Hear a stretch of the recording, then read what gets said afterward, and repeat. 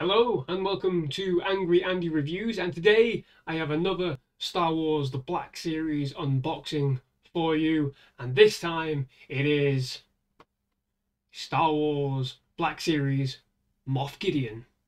Let's go. Angry Andy. Angry Andy Reviews. Angry Andy. Angry Andy. Angry Andy Reviews. Angry Andy. Angry Andy Reviews. Angry Andy. Angry Andy Reviews. Angry Andy. Angry Andy Reviews. Don't make me destroy you. Okay, well here we have the Star Wars Black Series Moff Gideon figure. I've been waiting for this one for quite a while, and I'm pleased to say it looks absolutely fantastic. It has tons of little bits of detail, and I think it's a great little figure, and it really showcases the unique sort of styling of the character that we've seen in the Mandalorian show thus far over the course of 2 seasons. His features, excellent work again, sort of capturing that photorealistic look of Giancarlo Esposito, the actor who plays Moff Gideon.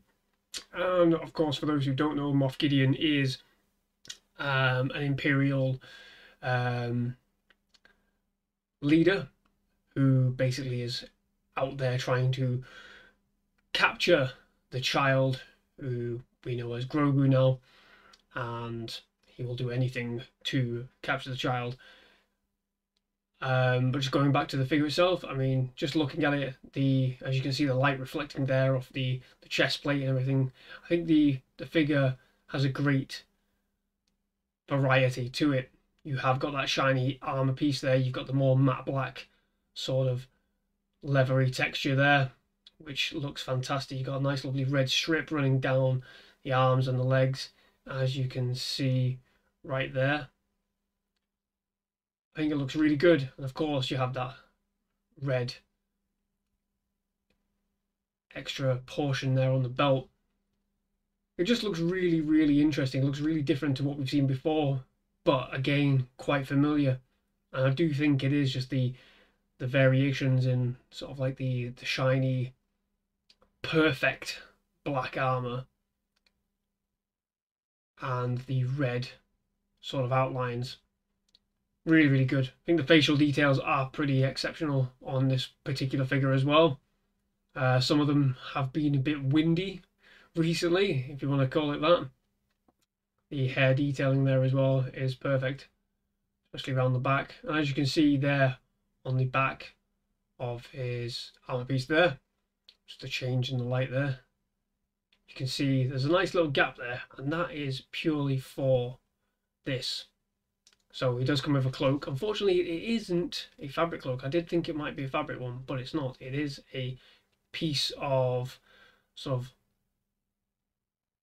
moldable plastic. The unfortunate thing is that I have discovered already, having fiddled around with this, is that it does kind of weigh the character down considerably. It really does weigh the figure down. So you do need to have a bit of a fiddle to try and get him to stand up properly. And I'm not going to lie, that is quite annoyingly difficult just on the fly. You really do have to find a position and get him in there, and I am failing miserably. As you can see, he just wants to fall over constantly. So I'll remove the cloak for the moment. We'll just have a quick look at that.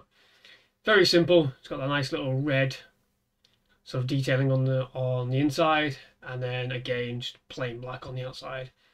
I'm pleased that it fits via a space at the back of the figure rather than a couple of couplers which usually sit on here for some of the other ones, and they just fall off.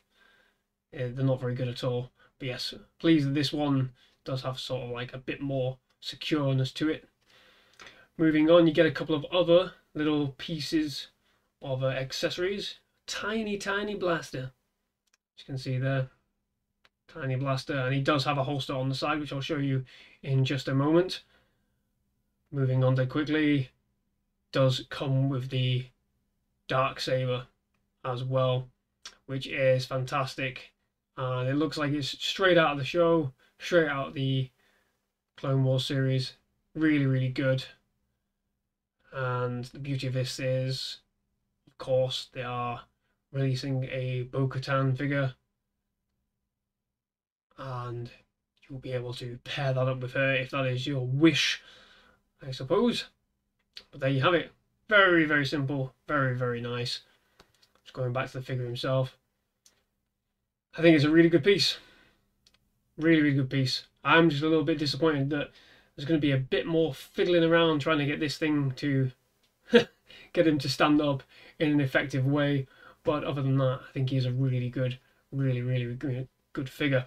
So like I said, there is a holster there on the side that will just pop straight in there, and that fits quite snugly as well. Again, some cases with the holsters on some of these figures, they don't feel all that snug. That one, I'm giving it a little tug there.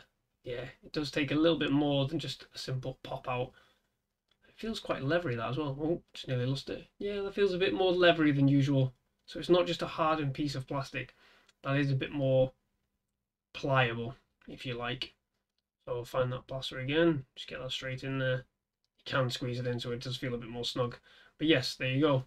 Very nice. And of course, like I said, it does come with the Darksaber in the pack. We see him brandish this at the end of the first season.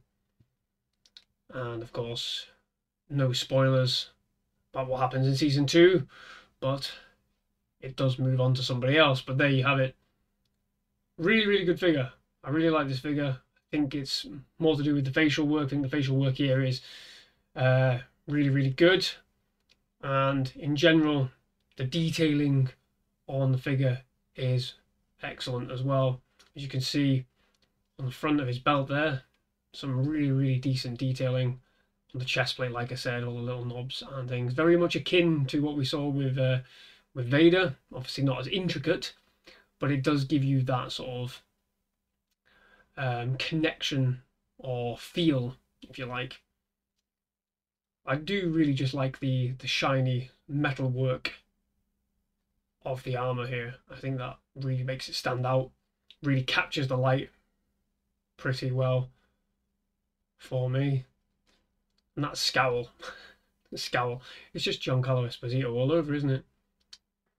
Fantastic. But there you have it. There is the Black Series Moff Gideon action figure, and I think this is still pretty much widely available at the moment, unlike some of the other figures that are out there. So if you're looking for one of these, I'm pretty sure you'll be able to pick one up quite easily and for a reasonable price as well. So thank you very much for watching. If you like this video, please do like and subscribe to the channel for more unboxings just like this. Thank you very much. Bye bye.